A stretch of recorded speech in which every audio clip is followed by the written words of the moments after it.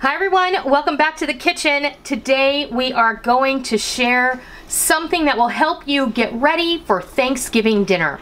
Today we're going to be making this delicious compound basting butter that's going to be perfect for basting your bird, slathering on your turkey before you throw it in the oven, or even making any number of your Thanksgiving sides. I can't wait to show you how this all comes together.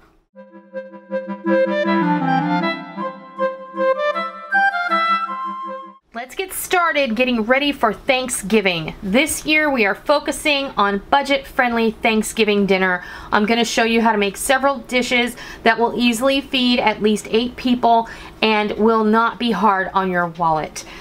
We have several Thanksgiving videos available on the channel already. I will leave links to playlists and you can just watch to your heart's content. Get your menu ready now.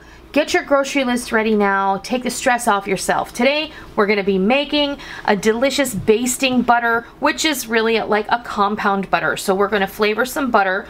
We're going to roll it into a log, wrap it in some parchment, and you at that point have the opportunity to either make it early, toss it in the freezer, and bring it out when you're ready to roast your bird. This butter is going to be great for slathering all over your turkey before you toss it in the oven. You can also use this when making your homemade stuffing. We're going to be making a semi-homemade stuffing that's going to be super easy and super budget friendly. And you can use this butter to serve with your rolls for your Thanksgiving dinner. And I can't wait to get started. So what you're going to need is, right now I'm doing a ½ pound of softened butter. So this is 2 sticks or 1 full cup of softened butter.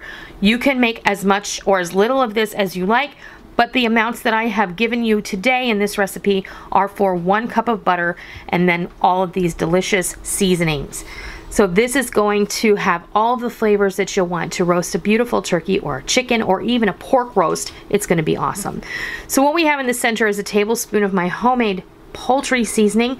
I'll leave a link down below to that. And then we're going to boost those flavors with some additional herbs and spices. Here I have a teaspoon of everything. So a tablespoon of poultry seasoning, a teaspoon of rubbed sage, a teaspoon of garlic powder, dried parsley, ground rosemary, thyme, dried thyme, onion powder, cracked black pepper, kosher salt. That's really simple. So now what I'm going to do is I'm going to bring my little mixer over and we're going to whip this together and make a beautiful compound basting butter. So I have my butter in my little mixer bowl. When I said little mixer, this is what I meant. You guys, you haven't seen this in so long. I've had this in the top of my bedroom closet for years because once I got my professional KitchenAid, which took a Peter, as many of you know, and then we got rid of that and we got the Bosch. But the Bosch is just too big for this, and I really have been enjoying having this on my kitchen counter. I love the Bosch for its vast amount of capabilities and its huge capacity, but I'm just making a little bit of butter and this is going to work a lot better than a hand mixer, so that's what we're using today. This is just my regular KitchenAid Classic. This is the first mixer Rick ever bought me, the first Christmas we were together, and I will never get rid of it because it has a lot of sentimental value. I know, it's a mixer, but still. So I'm going to go ahead and I'm going to kind of whip this butter until it's nice and smooth. And it shouldn't take long because it's nice and soft. You definitely want to have your butter at room temperature for this process. And then what we're going to do, so it's nice and soft and well mixed together, so I'm just going to go ahead and add all of those beautiful herbs and spices in there. Give it a good turn. Using this mixer also makes very quick work of the process. It already smells like Thanksgiving in here.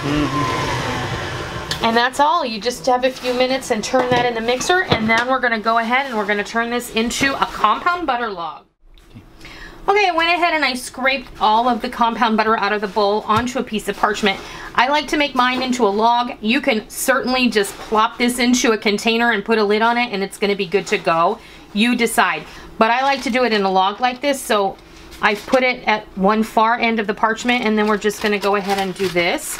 We're going to fold it over, and then I'm going to take the flat side of a bowl scraper, but of course you can use anything with a flat edge. And then we're just going to go ahead and give this a little bit of pressure. And we're going to make a nice even log. It doesn't have to be super long. And then we're just going to continue to roll it up.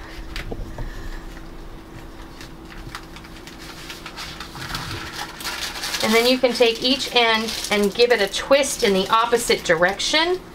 That's going to firm it up on both ends. And then we can wrap this in some plastic wrap.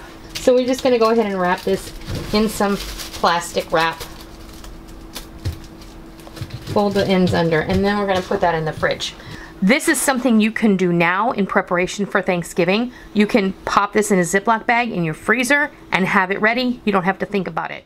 Okay, our compound basting butter sat in the, I popped it in the freezer for about an hour just to let it set up so that I could show you what it looks like when it comes out. And I unwrapped it, I sliced it up, and this is how you would be using it. If you were gonna serve it as a spread for homemade dinner rolls, this is gonna be amazing.